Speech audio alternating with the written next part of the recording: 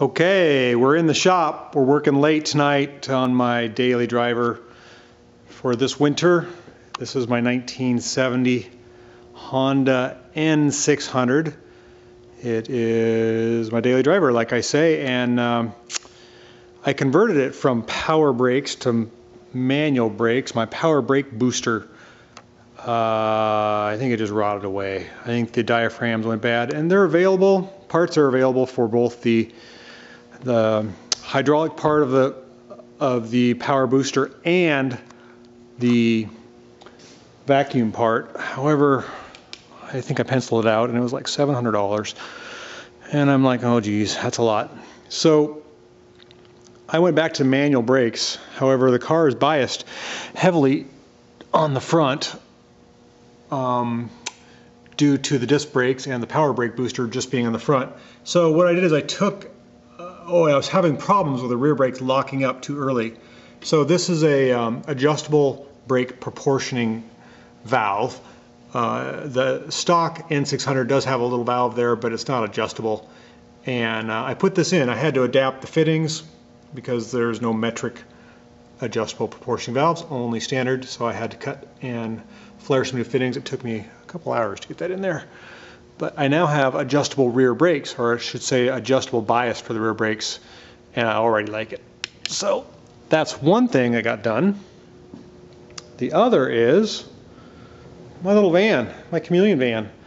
I haven't worked on this in a while. This is a 1969 Subaru 360 van. I painted it, got the windshield cut and the windshield made and fitted, and I've been working on it slowly.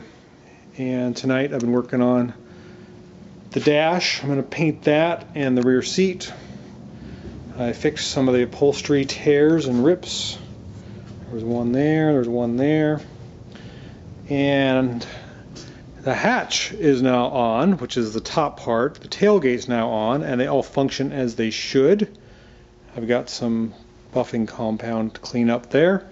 And I've got some issues with my spacing here. I've got a piece of tape on here so I don't scratch it while I'm adjusting it. Put the seals in, that type of thing. Now I'm going to get this going. It's a very colorful van. Some like it, some don't. It changes colors in the sunlight. And I'm working on putting the interior in, all the lights on, all the final things to make it a runner driver.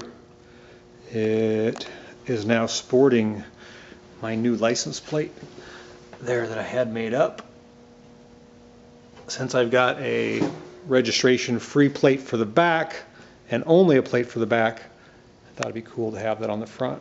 And I got the bumper all polished up, the overriders all polished up there. Just got to put the headlights in and the vent and some more lights. So that's what's been going on. I cleared out my paint booth. My buddy picked up his motorcycle and I got rid of a bunch of junk.